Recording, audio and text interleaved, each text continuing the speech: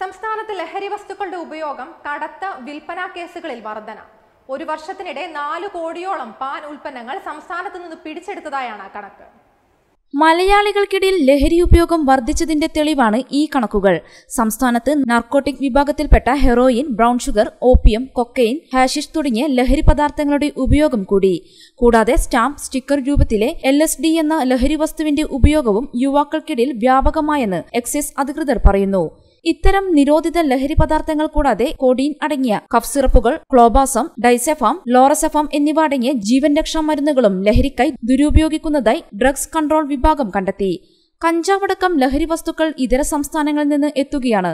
ഉത്തരേന്ത്യക്കാരെ കടത്തുകാരാക്കി വിപണിയിൽ വൻതോതിൽ പാൻ ഉൽപ്പന്നങ്ങൾ കേരളത്തിലെത്തുന്നു. ഒരു വർഷത്തിനിടെ 4 കോടിയോളം പാൻ ഉൽപ്പന്നങ്ങളാണ് സംസ്ഥാനത്ത് പിടിച്ചെടുത്തത്.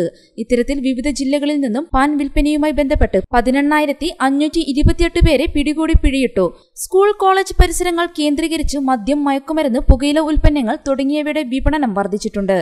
2017 ആഗസ്റ്റ് വരെ സ്കൂൾ പരിസരത്ത് പുകയില ഉൽപ്പന്നങ്ങൾ വിറ്റതിന്റെ പേരിൽ 7,607 പേർക്കെതിരെയാണ് കേസെടുത്തത്.